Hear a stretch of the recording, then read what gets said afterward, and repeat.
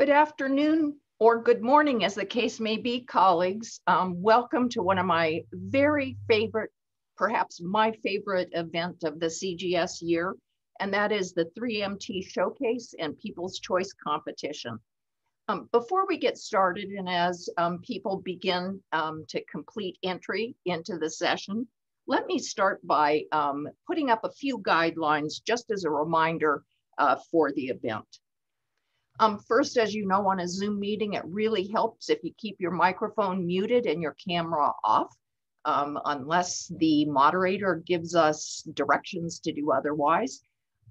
Do know that this session is being recorded and that the recording will be available to all participants after the session.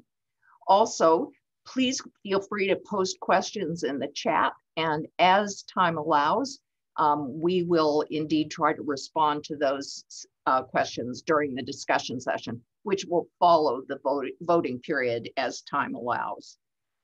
Now, let's move on to the program. The 3MT event that we are holding today really has become an annual CGS tradition. Of course, this year, for all kinds of reasons, our event is a little different. We are bringing our 2020 student participants together virtually to celebrate their accomplishments and to learn from their experiences. And we are looking forward to another showcase later this year at the end of 2021, when regional winners from this year will come together. You know, this past year, I suppose it's almost cliche to say, has been a year like no other. As the world faces a global pandemic, challenges to democracy, ongoing issues of racial injustice, we've been reminded anew that the stakes of good communication about facts and evidence are very, very high indeed. The students and graduate alums who are assembled here with us today, like all graduate students, will play an incredibly important role in establishing the credibility of science and scholarship in conversations about issues that affect us all. Our moderator today is Andrea Golato, Dean of the Graduate College at Texas State University, who will help run our People's Choice competition and engage our talented students in conversation about the 3MT experience. Andrea will be introducing you to our students in just a moment. Andrea, we so appreciate your help. Thank you, thank you, thank you for your leadership in this event. But another very large thanks is due to ProQuest. I'd like to thank ProQuest not only for their support of the 3MT Showcase, this event today, but also their longstanding investments in CGS and graduate education. I would especially like to recognize them for a number of important contributions. I hope that many of you were with us, for example, last week, as the ProQuest CGS Distinguished Dissertation Awards were conferred with honors bestowed on outstanding early career scholars. In addition, ProQuest has been a co-sponsor with ETS of the 2019 Global Summit that focused on the cultural context of health and well-being in graduate education, an incredibly important topic, the discussion of which catalyzed and has supplemented and reinforced a year-long, multi-year project of CGS on graduate student mental health. And thanks also to ProQuest for continuing to be a very valuable member of the CGS Sustaining Membership Network. So thanks, ProQuest. Thanks for helping us advance graduate education and research. Thanks for being such a good partner. And now it's my pleasure to introduce Julia Smith to say just a few words. Julia serves as the Director of Academic Relations for ProQuest, where she manages content acquisition relationships with universities in Australia, New Zealand, and North America. Julia has worked in higher education and academic affairs for many years at the University of Michigan, Columbia, and Harvard, and holds a doctorate in higher education research from the University of Michigan. Julia, we'd love to have you say a few words. Thank you, Suzanne. Thank you very much for those kind words about ProQuest and the work that you've enabled us to do with the graduate school community. As many of you know, ProQuest hosts the largest corpus of dissertations and theses in the world and delivers those works directly to academic researchers in more than 100 countries. And so I am delighted to be here today to carry forward this 40-year partnership with CGS. But as the president of our division likes to say, it is the authors who are the real heroes of the work that we do at ProQuest. And so it's with delight and not a small amount of enthusiasm that I congratulate the 3MT participants who are here today. You've already made it a long way and are tremendously impressive. And I very much look forward to seeing your presentations. Dr. Golato, back to you.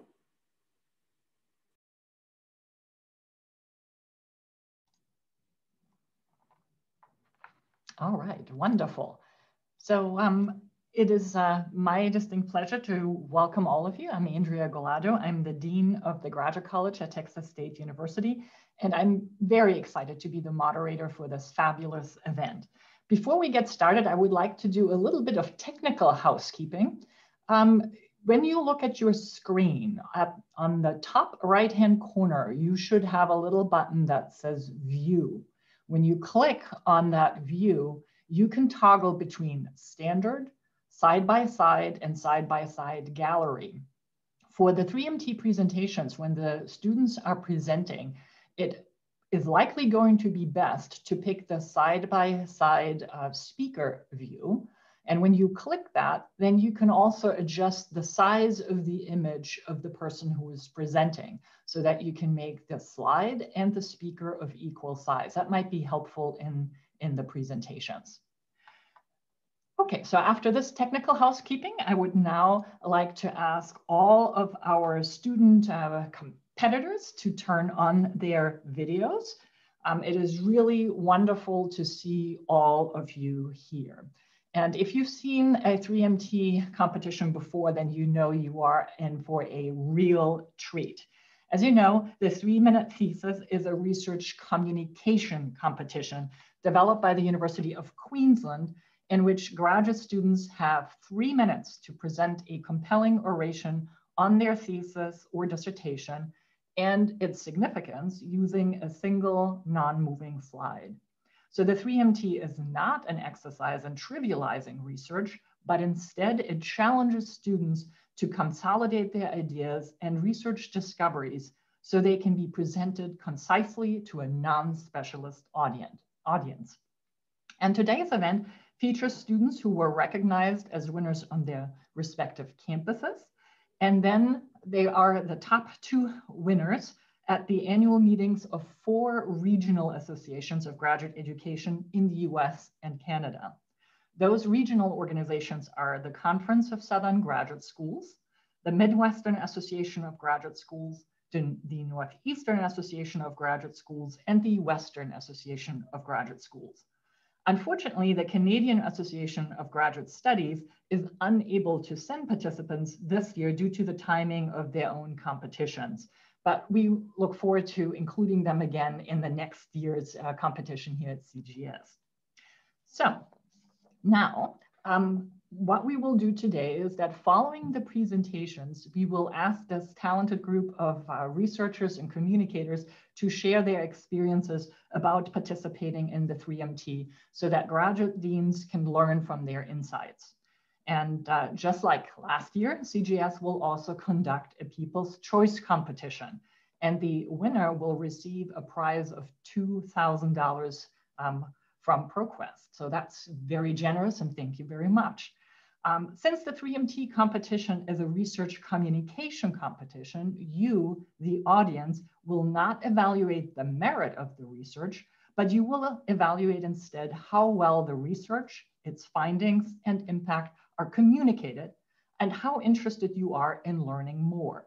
And we will provide instructions on voting a little bit later on. So to summarize, I'm going to first introduce all the presenters. After I've introduced all the presenters, we will then hear their 3-minute presentations. Then we will do a roundtable discussion. And I will also take questions in the chat and relay them to the presenters. And during that time, we will also be voting for the People's Choice Award. And then finally, I will have the pleasure of announcing the winner of the People's Choice Award. So now let me go ahead and introduce this year's participants in the live event. And we should note here that from NAGS, we don't have just 2 participants, but actually 3 because they had a tie in their competition. So the presenters are from NAGS, Amalia Gill, University of Toronto.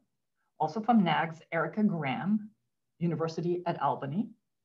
Also from NAGS, Catherine Kurtz, Villanova University. From MAGS, Megan LaFollette, Purdue University.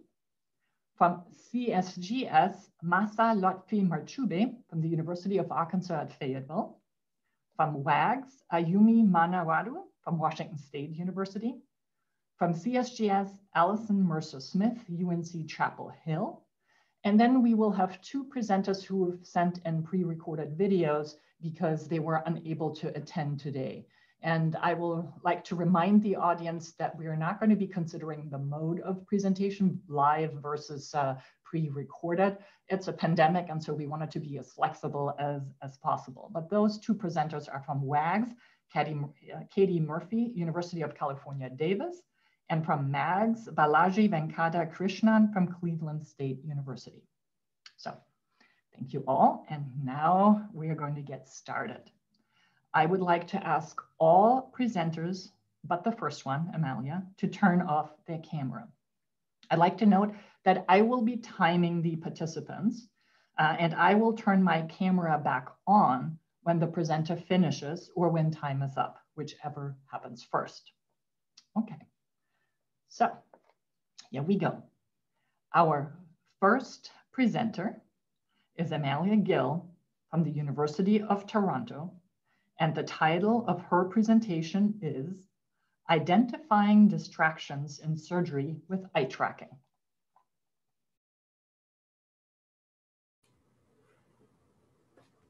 Let's imagine you're about to have a surgery and you have to pick between one of these 2 operating rooms to have your surgery in. So which one would you prefer? Operating room A or operating room B? If I had to guess, I would say most of you likely picked B, and that was a good choice. Because if any of you picked A, I'm sorry to say, but some of you did not make it out of that surgery. And if you did, you may have long-lasting complications. So what happened? Well, as you can see in operating room A, there are a lot of distractions that are affecting the surgeon. There are nuisance alarms, people coming in and out of the room, phones and pagers going off. There's just so many distractions. And this is a huge safety concern. Distractions are a suspected major contributing factor to over 50,000 preventable patient deaths each year in North America. So what can we do to make the operating room a much safer place? Well, I know what you're all thinking. Let's just get rid of all these distractions. But can we really do that? Can we really lock all the doors and don't let anyone in or out? Can we really shut off all phones and pagers, don't let any communication happen? Well, in reality, these options are not possible or even safe. So maybe instead, the answer lies in better understanding when and which distractions had a greater effect on a surgeon's attention. After all, just because a distraction's there doesn't mean that the surgeon is necessarily distracted. But how do we obtain this attention information? We can't go into the operating room and ask the surgeon after every distraction, how do you feel? Are you distracted? How about now? That's likely gonna be a lot more distracting. Instead, what I have done is obtain this attention information by tracking the eyes of the surgeon. Eye tracking is a method commonly used to measure visual attention. It works with a set of lights and a camera. The lights create reflections in the eyes, and then the camera tracks the location of these reflections. This then gives us information about where, for how long, and to what is someone paying attention. Eye tracking has been used before to study distractions, but in a simulated operating room. No one has yet done this during live surgeries, and that's exactly what we have done. We have installed a custom designed eye tracker in an operating room at St. Michael's Hospital in Toronto. We have captured the visual attention of several surgeons during 28 live surgical procedures. We then analyzed the critical steps of these surgeries and found that even though phones and room traffic happened most often, they seldom had an effect on a surgeon's visual attention. However, personal conversations, which occurred less frequently, were found to have the greatest effect. We're now analyzing other steps in these surgeries to identify any additional distractions of concern. We will then use this information to develop and test strategies to mitigate these distractions. This can help us create a much safer operating room.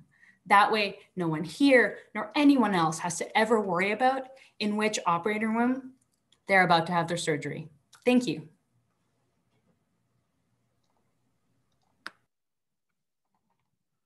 Thank you very much. All right. Our next presenter is Erica Graham from the University at Albany. And the title of her presentation is How Close is Too Close?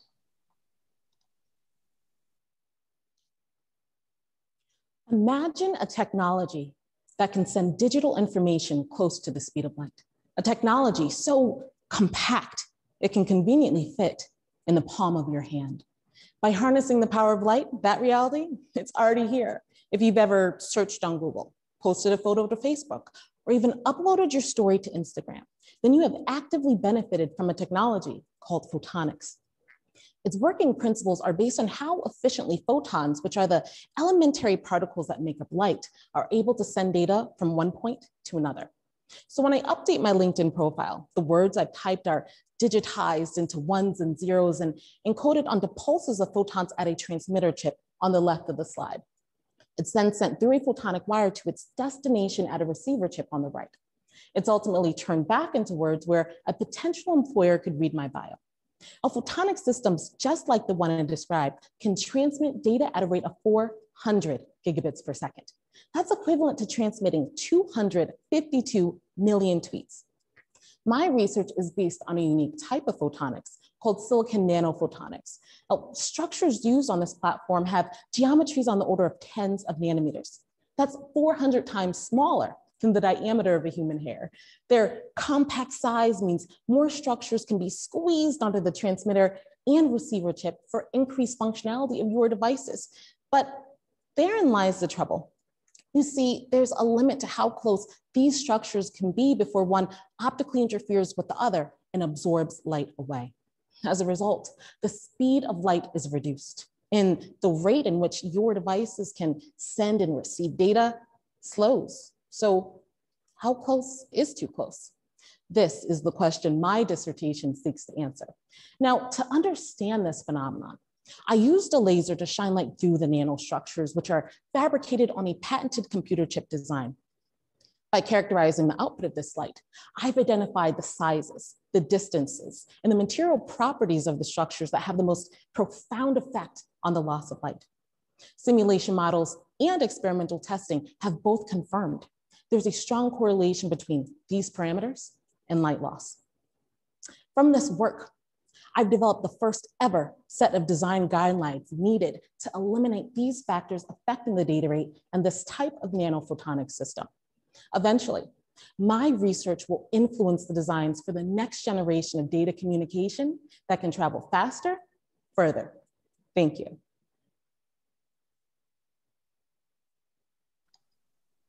Great, thank you very much. Our next presenter is Catherine Kurtz from Villanova University, and the title of her presentation is Deviant Bodies, Representations of Female Monstrosity. I want to talk about how I got ready for this presentation, but I don't mean practicing my pitch. I mean the things that I do roughly every day. Shower, shave, style my hair, moisturize my skin, apply makeup, which means foundation, concealer, lipstick, blush, mascara, squeeze into shapewear to get dressed, and that's the abridged version. My point is that as a woman, I do an awful lot of work just to look womanly. And some of the things that I do to look nice are actually pretty horrifying. And sure, I don't have to do these things, but if I'm being honest, without them, I feel a bit frightening. This irony is at the heart of my work on the philosophy of monsters. The connection between women and monsters has a long history that goes as far back as ancient philosopher Aristotle, who said that a monster is when nature deviates from its type. And the first deviation is when a female is formed instead of a male. Yikes. What if all the work women do to appear feminine is related to a deeply internalized belief that we are, by nature, deformed monsters? Now, a response to this view comes from none other than the author of Frankenstein, Mary Shelley. In a time when it was considered unnatural for women to publish, Shelley was aware of her own deviation from the norm. But her message is that monsters aren't born, they're made. What makes us monsters is what we become to survive a hostile world. My research applies this philosophical framework to examples from art, literature, and popular culture where women represent themselves as monsters. In my analysis, I ask, what do these representations express and what do they achieve? Overall, what I've found in these images are confrontations with the misogynistic beliefs that lurk in our minds and in society. These women are using monsters to reclaim an image that stigmatized them and use it as a tool to do what monsters do best, which is dismantle the systems that create them. My work shows that representations of monstrosity can alert us to ongoing forms of oppression and give viewers the opportunity to confront the ugly truth themselves. This is a crucial step in creating a more just and free world. And sure, like monsters, change is scary. But the alternative, objectification, dehumanization, and violation, it's not pretty. Thank you.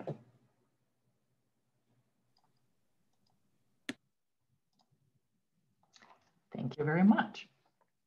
Our next speaker is Megan LaFollette from Purdue University. And the title of her presentation is Tickling Rats for Superior Science.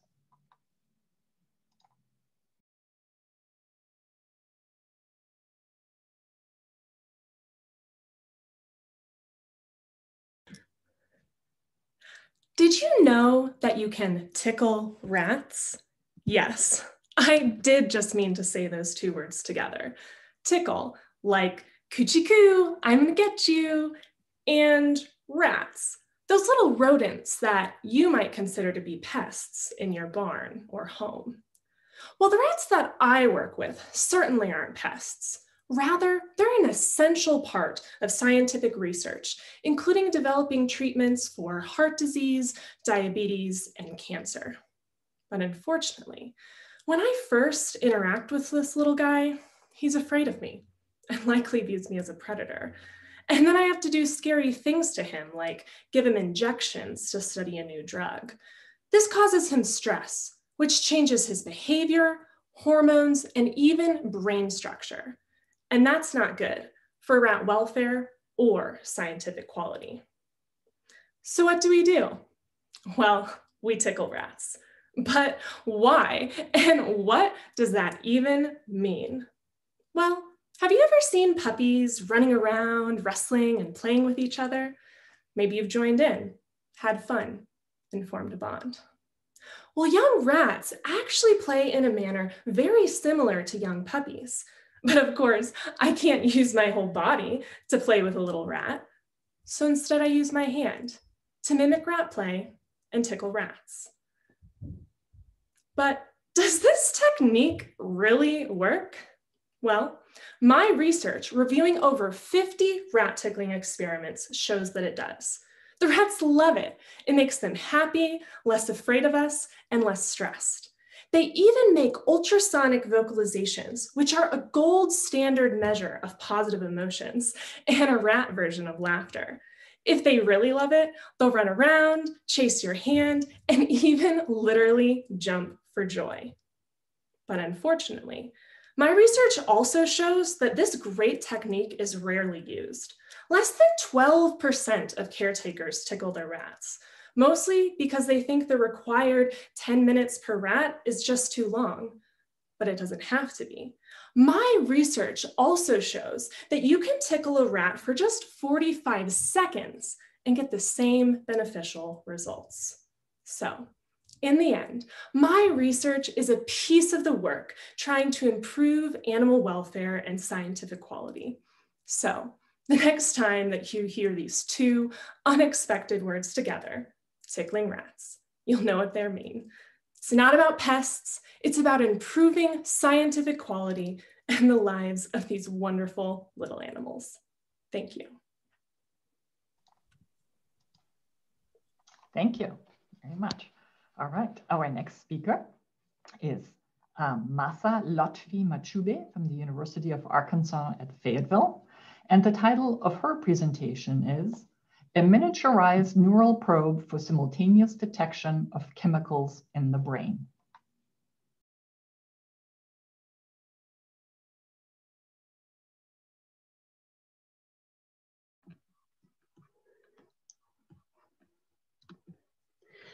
The brain is the most important organ you have. Well, according to the brain. It starts working even before you're born and never stops until you're hungry. The brain is very complicated and there are many chemicals in it. But the three most famous ones are dopamine, the molecule of motivation and reward, adrenaline, the molecule of excitement, and noradrenaline, the molecule of fear. These compounds make us who we are, and they regulate a lot of our body's functions, such as sleep, mood, and memory. Their imbalances are associated with catastrophic mental health issues, such as substance abuse, Parkinson's disease, and depression. Let me give you some numbers. Between 2010 to 2019, around 20 million Americans experienced a major depressive episode every year. Since the pandemic, this number has tripled. A recent study shows that graduate students are 6 times more likely to experience depression and substance abuse than the general public. Mental health has become an important topic in conferences like the CGS. So my point is that studying and understanding the brain and its disorders is important and urgent, but also very difficult. The brain consists of 20 billion interconnected neurons. On your shoulders is sitting the most complex and sensitive single object on the face of the universe. Any foreign object that is to be inserted into the brain needs to be extremely small so as to not cause tissue damage. For my research, I have designed and fabricated a miniaturized neural probe, you can see in the slide, with a shank as thin as a single strand of hair, but strong enough so it won't bend or break during insertion or takeout. It is also long enough to reach the deeper areas of the brain where the action is happening. On such a small probe, there are 9 gold microband electrodes capable of measuring currents and electric potentials and associate them with concentrations of chemicals being released in the brain.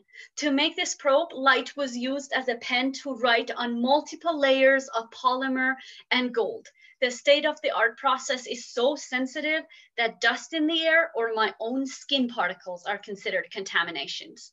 The data we have collected from these probes are very promising and lead to, for the first time, simultaneous measurement of dopamine, noradrenaline, and adrenaline in real time as they're being released in the brain in very low concentrations.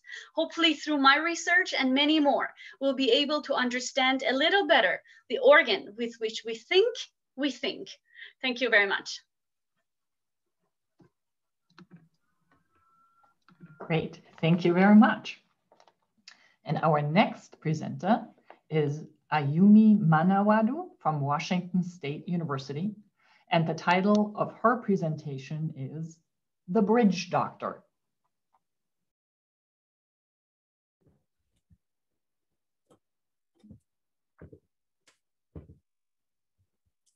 Even in your worst nightmare, have you imagined falling off a broken bridge with your car? I bet most of you would have said, "Are you kidding?" No. But trust me, after I started working on my dissertation, I have. Let me tell you why. For that, let's think of a civil engineer as a doctor and a concrete bridge as a patient. Just like us, concrete bridges also have a lifespan. They age, get ill, and eventually fail. About 2 in every 5 bridges in the United States are reaching this lifespan as we speak. And it is just a matter of time till the next bridge collapses, unless properly diagnosed and promptly treated. However, there is no robust technique to detect hidden symptoms in concrete bridges to treat them on time. But how cool would it be if there was a portable tool, something like a stethoscope for concrete structures? Well, that is a long journey, but to reach there, I'm investigating the effectiveness of using externally bonded smart sensors in monitoring the overall health of concrete. The sensors and actuators I use are piezoelectric, meaning they produce electricity with applied pressure and vice versa. But how do they work? Suppose there is an actuator and a sensor bonded to the external surface of the structure. When you supply an electric signal to this actuator, it generates vibrations that travel through the concrete, but you cannot see or hear them. Instead, we use this sensor to convert them back to electric signals, which we can view. Much like your doctor, who listens to your unusually beating heart through the stethoscope to tell you how ill you are, I compare these input and output signals visually to tell how ill the concrete is. Hence, my mom calls me the bridge doctor. And that figure on the slide is my version of how she sees me. Did it work? We use this concept to detect material degradation and collision damages of concrete specimens. After combining with a bit of math and post-processing tools, yes, it worked. Currently, we are investigating if it is as effective. If not, how to improve this technology to detect other problematic symptoms such as cracking and debonding of concrete. Well, my hope is that this promising and affordable technology will someday influence the development of a stethoscope for concrete bridges.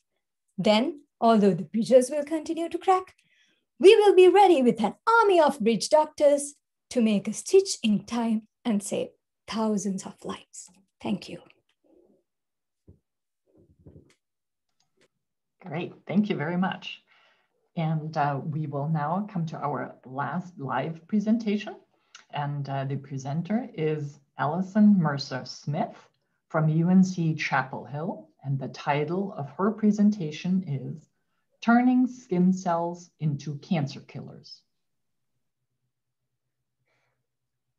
When I was 15 years old, I was diagnosed with ovarian cancer. And I was extremely lucky because my doctors were able to catch my cancer early before it could spread. Generally, cancer is much easier to treat when it's just in one area. I study lung cancer, and when that cancer is in one spot, a patient has a 60% chance of surviving for 5 years. But if that cancer spreads far away, that number drops down to only 6%. Lung cancer is also the most likely cancer to spread to the brain. And if it does, a patient typically has only months. But what if there was a way to very precisely target and treat just the spots of cancer without harming the healthy tissue? And what if we could do this very precise treatment using a patient's own skin? Our lab aims to do just this by turning skin cells into stem cells. Stem cells have the remarkable natural ability to seek out cancer. So we can give skin cells that same ability to find cancer by reprogramming them into stem cells. But what happens when these skin cells turned stem cells actually make it to the tumor? I like to think of these cells as like Pac-Man. In order for Pac-Man to be able to eat a ghost, or in our case, a tumor, Pac-Man has to eat a power pellet. Our version of a power pellet is a gene that enables these cells to pump out a drug that very precisely kills just cancer. On the screen, you can see what we expect this therapy to actually look like in a person. A patient with lung cancer comes into clinic and we can take a sample of their skin. We can then reprogram those skin cells into stem cells And then we can give those cells that power pellet, that gene that enables these cells to pump out that anti-cancer drug. And finally, we can give the patient back their own Pac-Man cells. Essentially, we're trying to reprogram a patient's own cells to find and kill their cancer. Our technology is not limited to one area of the body. In our lab models, we've shown that these Pac-Man cells can track down multiple spots of lung cancer, not just in the lungs, but lung cancer that is spread to the brain. More importantly, they can reduce tumor growth and extend survival. Ultimately, we hope to one day use a patient's own cells to fight back against their cancer. Thank you. Great, thank you.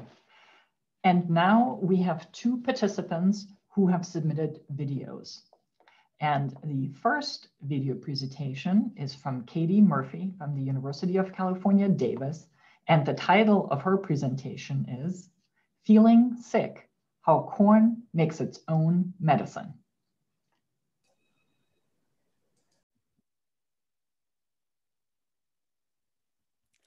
Have you had lunch yet today? Yes, I actually mean you. And if you haven't had lunch, are you looking forward to it? More importantly, would you like to be able to eat lunch 20 years from now?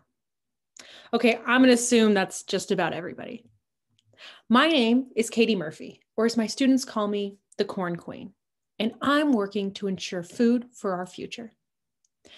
The unfortunate reality is that 20 years from now, we expect 2 billion more people on this planet. That's 2 billion more mouths to feed. Given current production levels, we simply cannot produce enough food. Lunch in the future could become a luxury. Now, my graduate research at University of California, Davis worked to solve this problem. How do we grow more food using less resources? We stopped losing crops to plant disease. Now, just like humans, plants get sick. And when they do, our food dies in the field and never makes it to your plate. Now, the nasty moldy ear of corn that you see right here is caused by a fungal disease. This fungus causes 10% crop loss of corn every year. Now, if you're not eating a buttery ear of corn like this for lunch today, I can guarantee you that you're eating something made with a corn product, or you're eating something that has eaten corn. It is the backbone of the American food supply.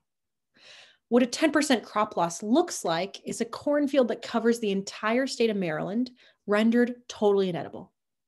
If we can rescue some of this crop from disease, we can grow more food. Now, my graduate research has uncovered a new group of chemicals that corn makes in response to this disease. Here, corn acts as its own doctor, sensing that it's under attack, diagnosing itself with disease, and producing its own medicines, antibiotics really, to fight off this fungus. Interestingly, we've only ever seen these chemicals in corn, not in any other plant.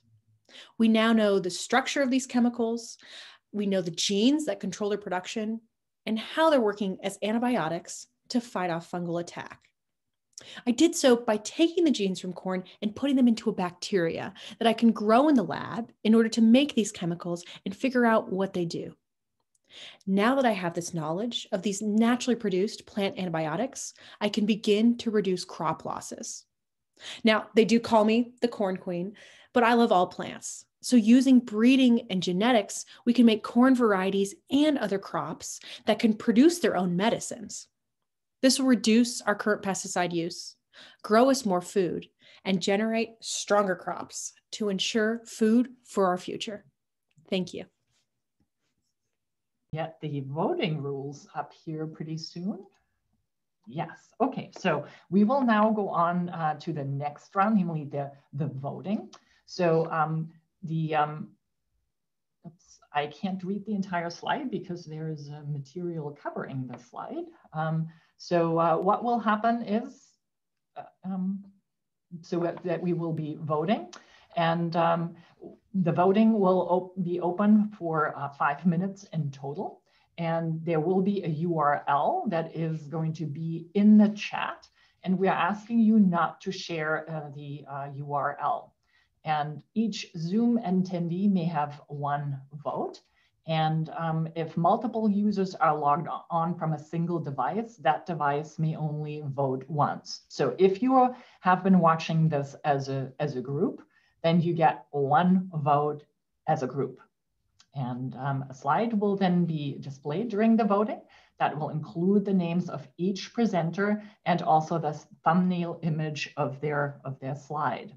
So now remember that when you are voting, you are not evaluating the merit of the research. You are evaluating the skills of the presenter as a communicator. So you will be evaluating how well the research and its significance has been communicated, both orally and visually. And you also evaluate how engaging you found it. So would you like to learn more? So I'm hoping that we will get the link to the vote in the chat in a minute. Okay.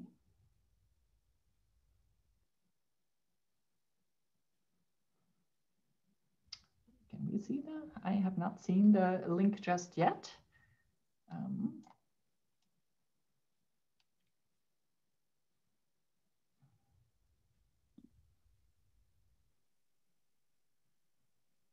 Okay. Can we advance the slide? Okay. And I'm going to read the names because they're partially covered by something on the presenter's screen. I assume it's a chat window or another window. There we go. So there will be a SurveyMonkey URL in the Zoom chat, hopefully soon. And our presenters in order were Amelia Gill, Erica Graham, number 3, Catherine Kurtz, Megan LaFollette, Masa Lotfi Machube, Ayumi Manawadu, Alison Mercer, Katie Murphy, and Balaji Venkata Krishnan. So do we have the link in the chat?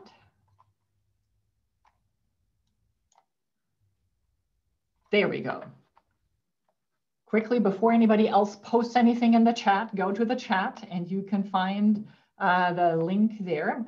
And this is going to be up for 5 minutes. We'll be, the voting is open for 5 minutes. And in the meantime, I'm going to be asking our wonderful presenters some questions. And I'm asking one person each time to kind of jump in and then others to also respond.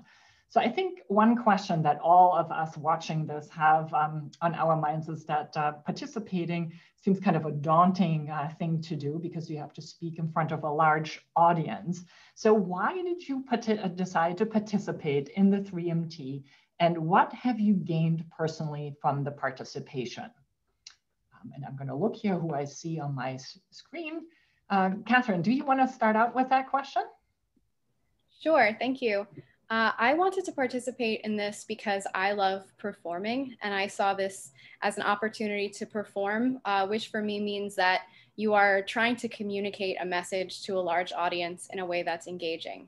And if I'm spending as much time on my dissertation work as I am, it would be really nice to be able to communicate it effectively to a wide audience. So I think that this gave me an opportunity to do that, for which I'm very grateful.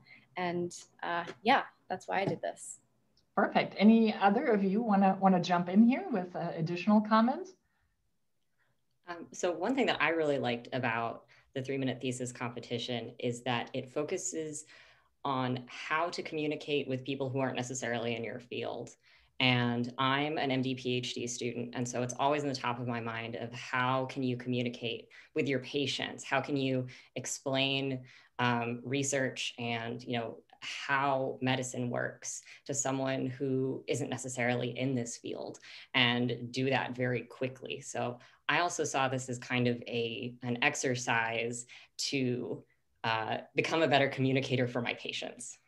Perfect. All right. Anything else to add to that from anybody of you? So I think why I participated in this competition is like you get to think where your research fits in the big picture. So that kind of helps you to rethink about your research. What are you exactly going to do at the end? So that is kind of was kind of very nice for me to realize what am I finally going to do with my research? How will it be applicable to the current technology, and how will it be applicable to the future sort of thing? That's why I participated. Great, great, wonderful. Any other comments? All right, then let me go on to the next question. So due to the pandemic, all of you have delivered at least one virtual 3MT presentation this past year. So what did you observe about the shift from kind of a face-to-face co-present presentation to a virtual presentation? Was it difficult? What did you learn? Was it better? What are your thoughts? Amalia, do you want to start? Sure. Yeah. It was definitely challenging because I had practiced for so long to do it live. And as you saw from my presentation, the first part of it is really engaging the audience. So I would ask, can you put your hands up? And clearly you can't do that with a virtual presentation. So that was a little bit challenging to kind of keep that flow and that engagement. So yeah, definitely it was a lot more challenging. But once you have to switch, you really have to just practice again and get more feedback from others. So I would, go on Zoom with other friends and things like that and present to them and say, hey, does this work? Mm-hmm. And I think what I really learned through that was to be quite flexible and not stuck on one way, and also to really understand the audience and the medium that you're trying to communicate through, because that has a completely different effect. So that was, even though it was a challenging experience, it was a really great experience to be able to know how to change from one medium to another and still keep that engagement. Perfect. Anybody else?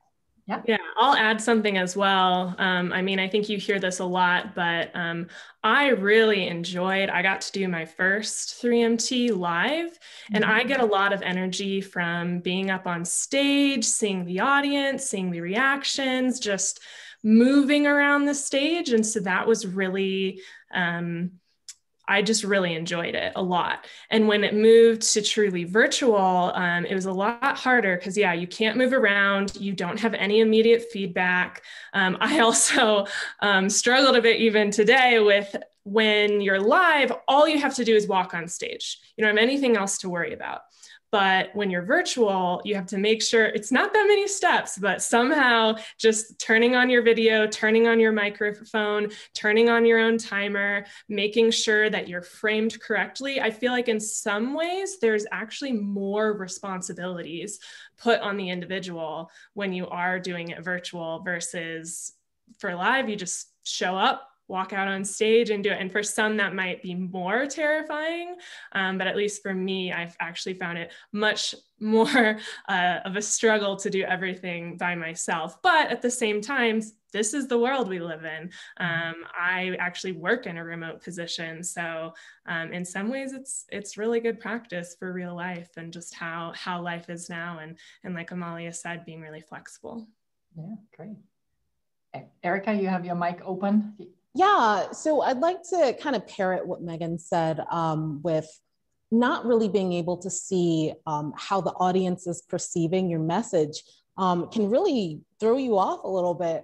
And presenting virtually for me, because I can't see the audience, I get comfortable, I get relaxed, and I'm not as in tune with what I'm saying. So I'm more likely to make a little snafu here or there. So definitely what Amalia was saying, and practicing with friends on Zoom definitely gets you prepared for the actual virtual competition.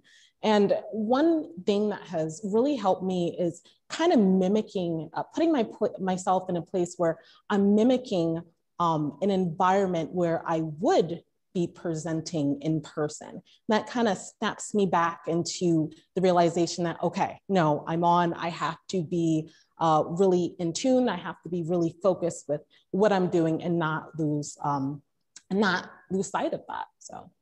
Perfect.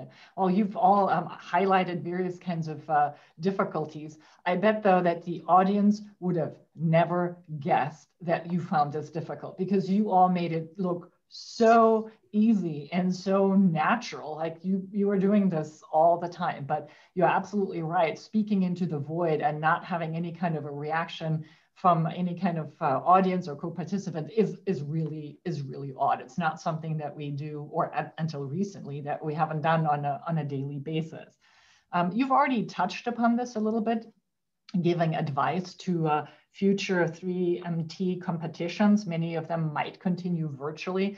What kind of advice you have for students who want to participate. You mentioned practicing with friends on Zoom. What other good practice tips, if we had to do a little document as a cheat sheet for students, what are other good practices to do in an event like this?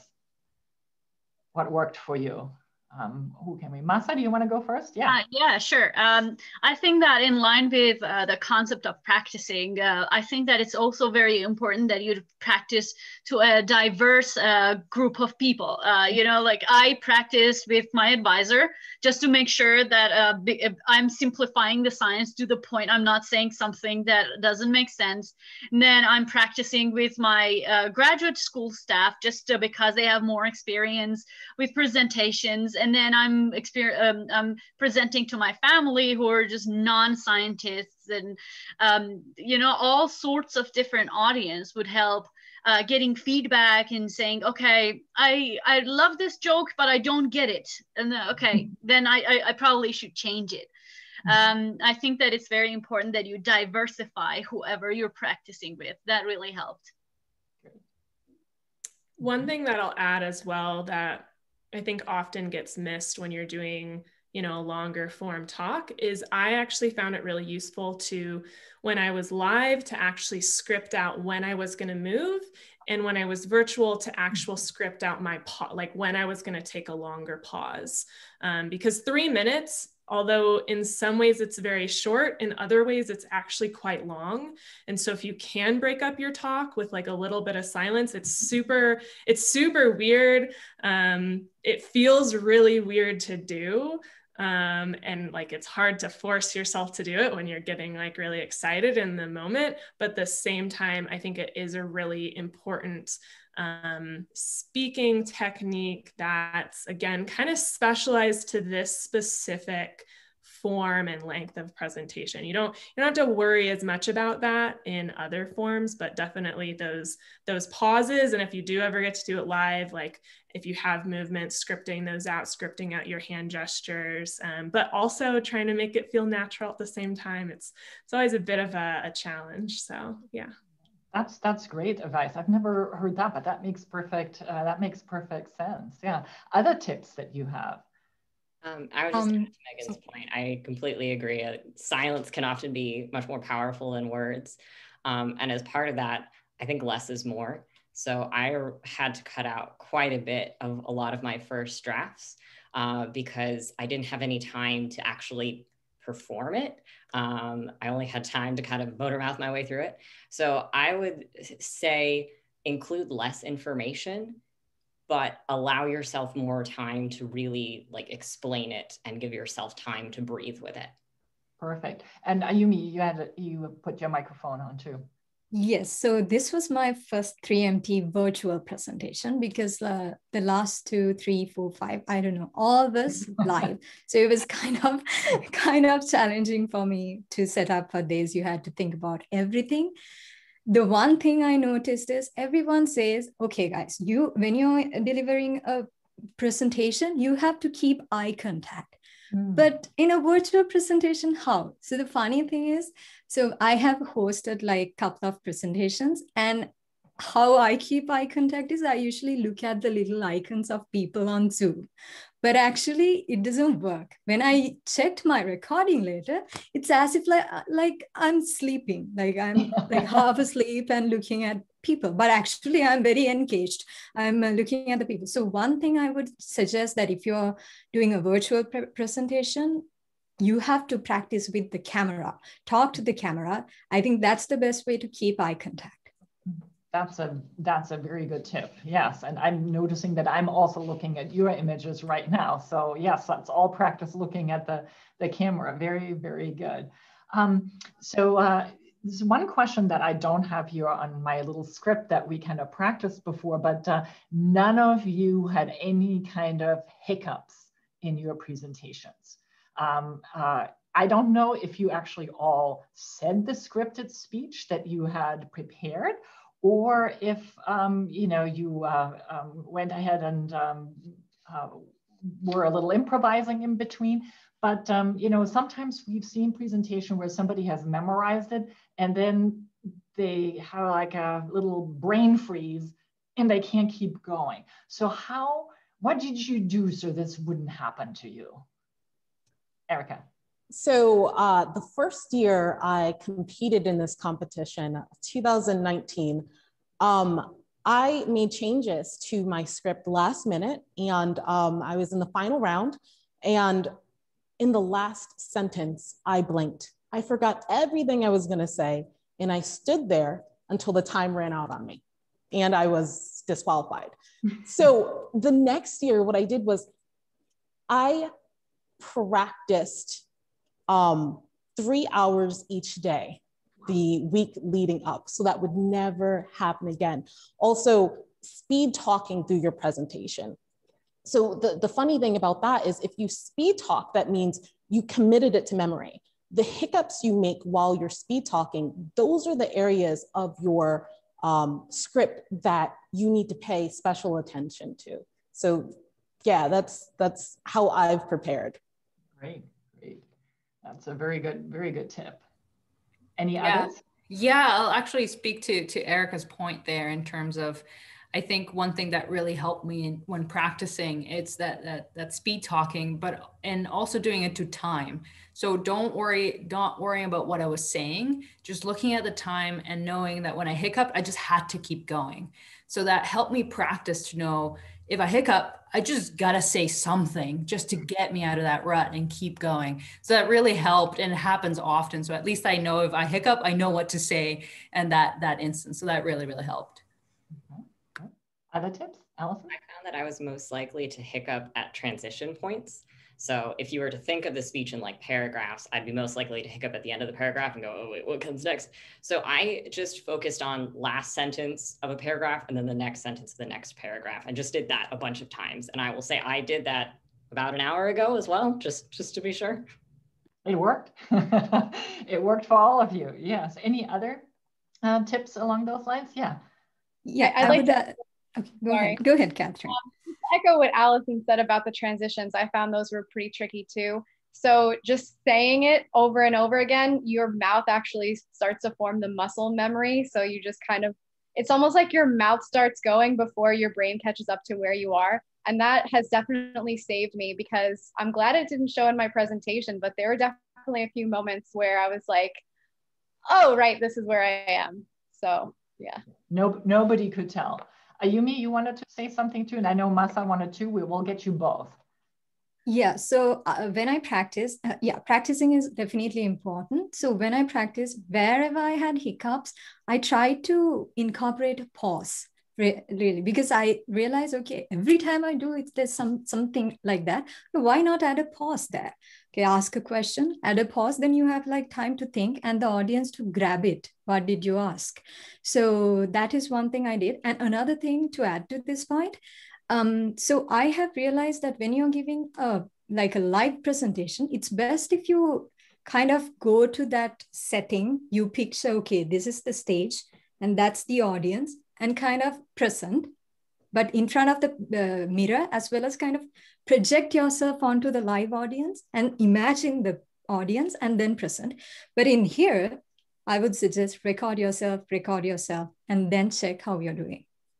That's a very painful thing to do, to record oneself and watch oneself. Masa, what other advice do you have? What really helped me was that I just broke into my spiel when I was doing something that wasn't even related during the day. So I had my spiel ready. It's been probably about a few months because I've done this before. And like I'm in the middle of chopping some vegetables and I go, the brain is the most important organ you have. And just with distractions around me, so that my brain really internalizes it. And also I realized that if I say it before I fall asleep, the few minutes, not only does it help me fall asleep, because it's at this point it's so I don't have to think about what I'm saying, but it also, like, there have been times that I woke up in the middle of the night and I say, how many million Americans experience depression? And so I think at this point I can wake up in the middle of the night and just say it. That's amazing. That is truly amazing. And what wonderful tips, really, for future contestants. So what other advice, is there anything else, if you had to give advice to your past self now that you've been through it and made it all the way to this final? Are there any other things that you would want to share with people, or any kind of a funny story of things that didn't work well? Anything at all? Yeah, there's one for me, and Erica and Catherine were privy to this, was when we were doing the NAGS one. I had technical difficulties as soon as I started. I couldn't see myself. I could barely hear anything. And so I had that quick second of like, are other people seeing me? If I can't see me, can everyone else see me?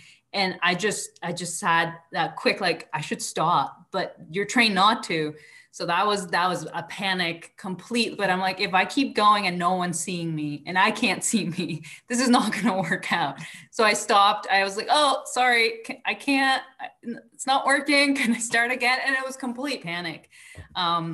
But I think with virtual, I think people understand about the technical difficulties. So it's good to ask the organizers and everything like that. I think we did that here. So that was really great to ask all of this and really have it all figured out a week before how it all would flow. Even Dr. Golato, you saying that you don't have to start right away as soon as I stop. That was huge. I think that helped a lot. It helped me too, because I had to get my mouse over to where the timer was, right? So I had this panic moment on my side that you'd start immediately, right? Before I could off my camera. Yes, but it's a very good point that meeting with the contestants and really talking the event through, whether it is an in-person event or a live event, is huge, because and having seen the venue, I think, also helps, right? If you've been in the venue before, if you've seen it, if you've, in our week, the meeting last week, we practiced the transitions between speakers. We didn't practice the whole of your speech. We didn't want to give anything away, but I did the introduction and each of you did the initial sentence of your presentation, just so we could practice how that would feel. And yeah, so that makes everybody feel at ease. And I think your point of really discussing the what ifs are good things to do. What if there are technical difficulties? What if the Zoom connection breaks down? I even wrote to CGS and said, the last time I did a live event, our fire extinguisher went on in the building. What do we do if that happens, right? I mean, you want to talk about those things and have a backup plan.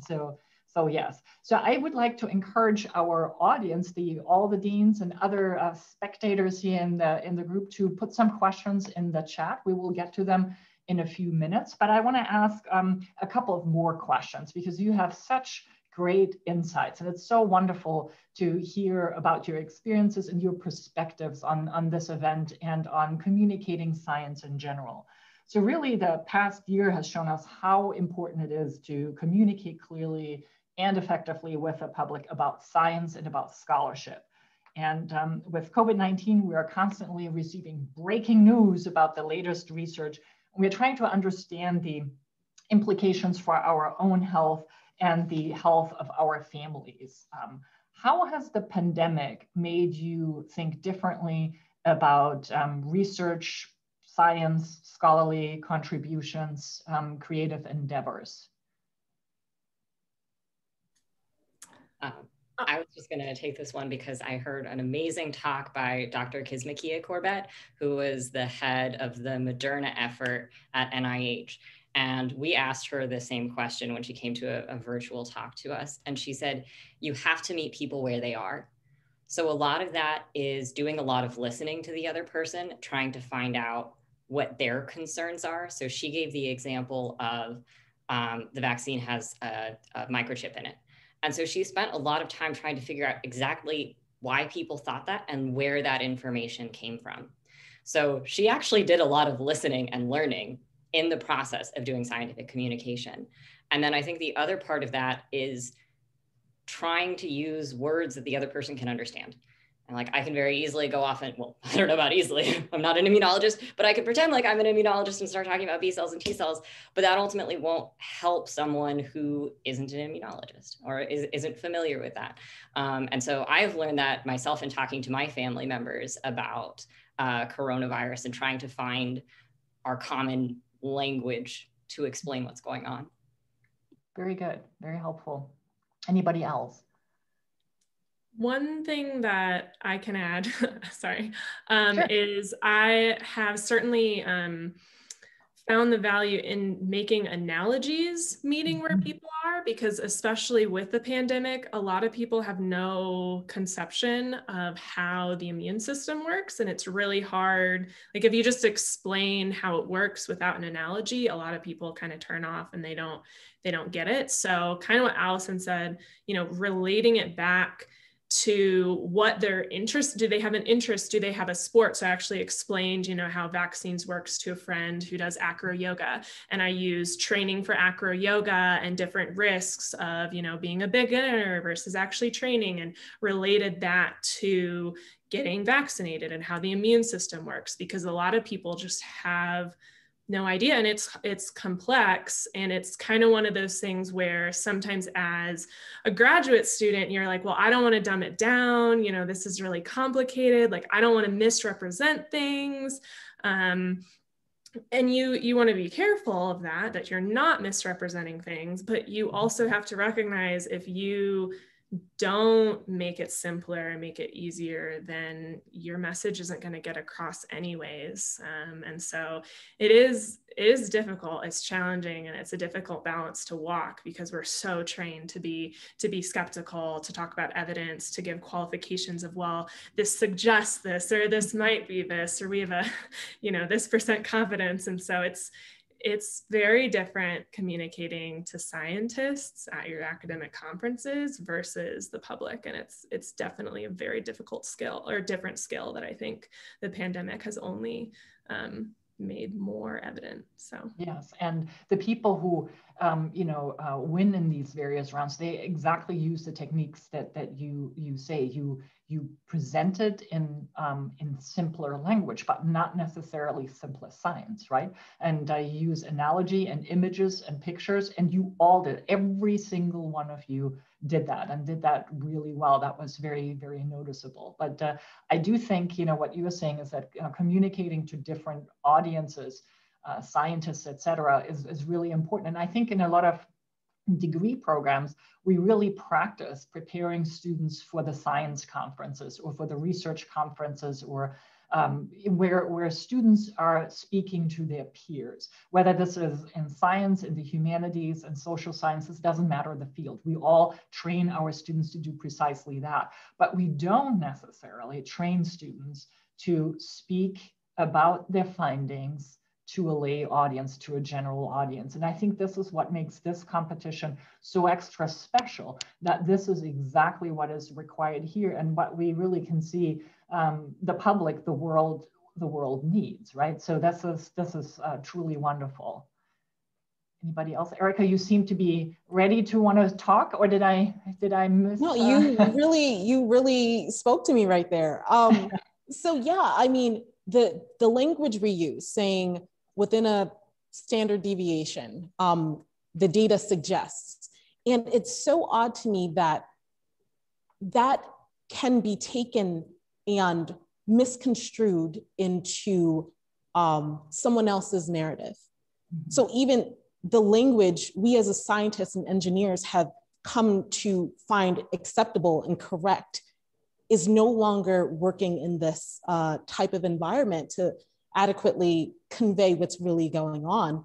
And so, yeah, I do think tailoring the delivery of the message to people depending on their understanding, and definitely meeting them where they are, is definitely the best way to do that. I find that using a funnel type of method where I start off really broad, then as I progress, I start getting more detailed into my explaining of the science, of course, by leaving out the jargon, because that's not necessarily helping me in this particular situation. Definitely leads me to be more relatable to the individual, and most importantly, be more of a trustworthy source to disseminate scientific information to them. Wonderful. Excellent. I'm going to move to some questions here from the audience, because there are some really good questions in the chat.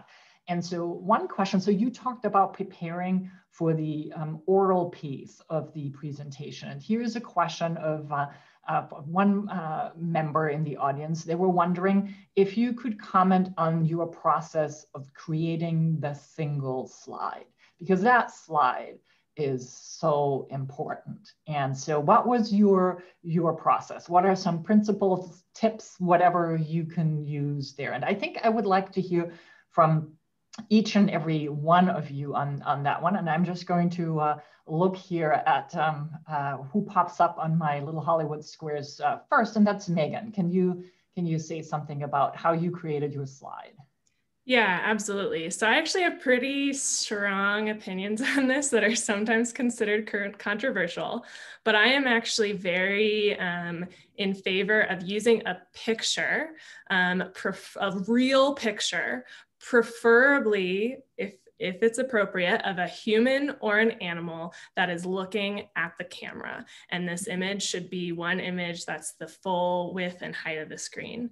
And the reason of that is, if we think about humans' visual attention, is that we are evolutionarily, it's advantageous for us to pay attention to other people and other animals. And so people automatically connect with that slide, they engage with their slide. So of course, this isn't, you have to have a topic that you can make this appropriate for, but if you do, I think you should take advantage of that, because it is such an innate thing that humans pay attention to. We want to look people and animals in the eyes. They kind of set off these positive emotions in us. And then people aren't, for the first 3 sentences of your talk, they're not looking at your slide, reading it, trying to guess what's going to happen. Again, different people have different perspectives, and different things obviously can work, because we can see all of these people here today are winners, and all these people have very different slides. But personally, that was why I had my slide the way it was. I used to have even words on it, and I took those off because I wanted people to just emotionally engage with my topic, but pay attention to what I was saying. So. Perfect. All right, Catherine. And I was also very fortunate, I will say, to have a wonderful communications department at Purdue who I had a rat photo shoot with for a different project, and they happened to capture the cutest picture of the cutest little rat. So I will say I feel very, very fortunate to have such a great communications department at Purdue to work with me. So, yeah. Great. So Catherine, how about you? What are your thoughts on the tips for the slide? So the slide is one of the things that initially drew me into the competition itself, because when I learned about 3MT, I started watching some videos of former presenters, and one of the winning performances or presentations was this woman who had a blank slide as her slide. And it was really, it was very, provocative, even though it was a blank slide. And it's because of the way that she utilized it into her presentation. And so it made me think of how I could provide a slide that didn't just provide content, but actually performed what I was trying to get across. And so the slide image that I ended up using was a picture I had taken of myself, not for this reason, but I just, put a face mask on, and it scared me so much that I sent a picture of it to my sisters saying, look how horrifying this is. And then it turned out to be completely what I needed for my presentation. So, yeah, I was very pleased with that happy accident. Yeah. And Masa, well, how about you? What I have learned in line with what Megan and Catherine have said is to keep your slide minimal because usually the speed of the spiel is so fast and there's just so much information in there that I realize that if the audience takes their attention, because we usually can pay attention to one thing, you know, and if your slide is full of data or something that the audience needs to try to interpret, it usually they stop listening to you.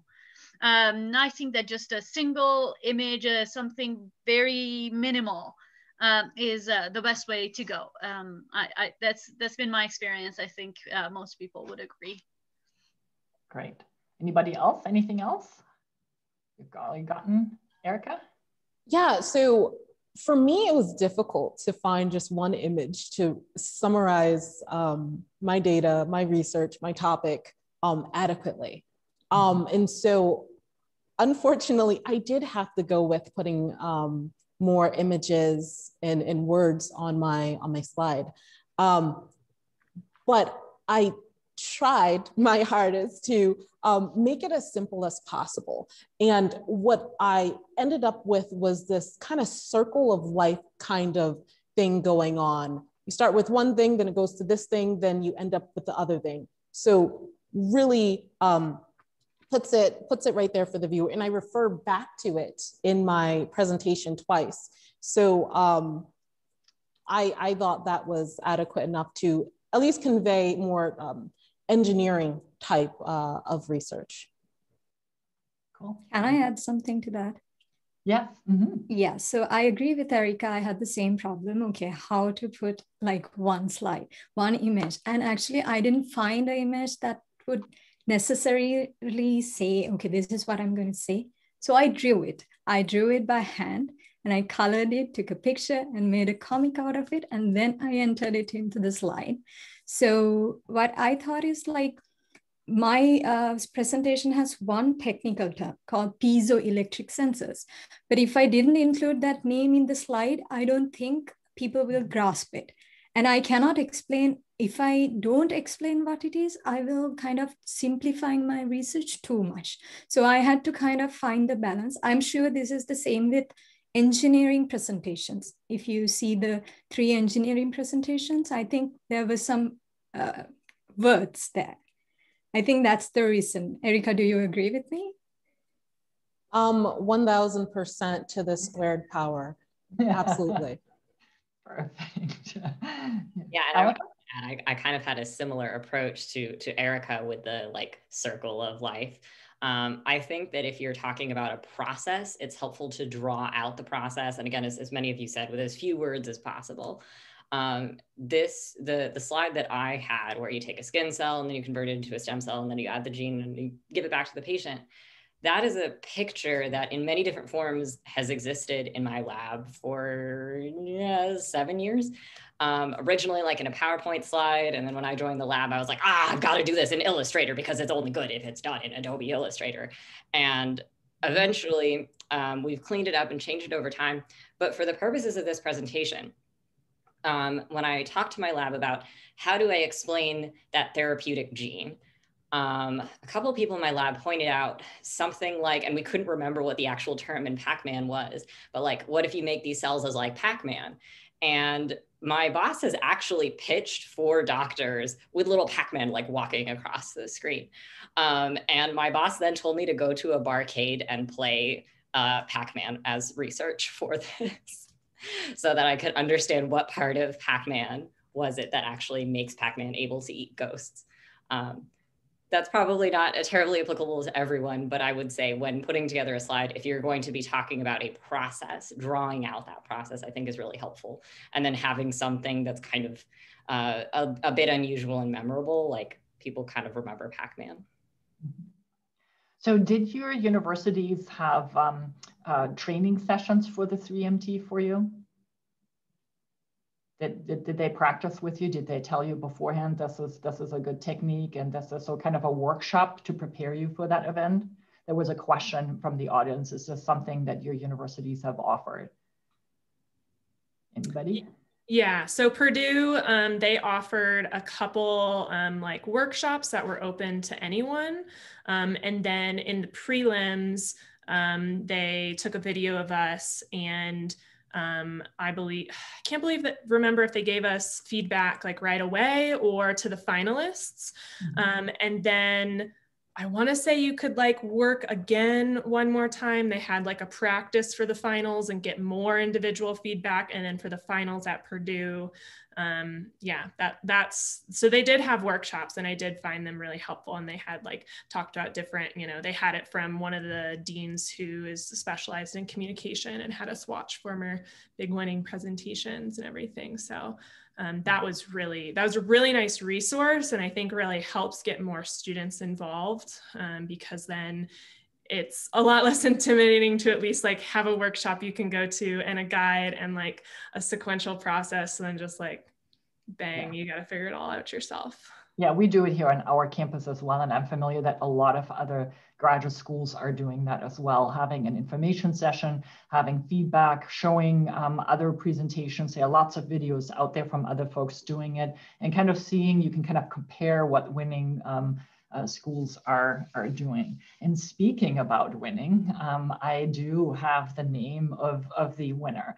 So, but first of all, I want to congratulate all of you again. The fact that you've come here to the final and done such a fabulous job, each and every one of you is worthy of this particular prize. So you all are winners, even if you are not chosen here as the People's Choice Award. I just wanted to tell you how, how amazed, I can see the comments here in the chat, how amazed the audience is about your extraordinary abilities to really condense research into such a short, condensed version that is still entirely engaging and understandable to the audience.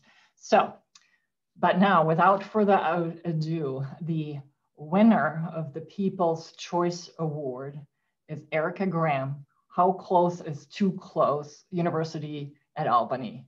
Erica, would you like to say a few words?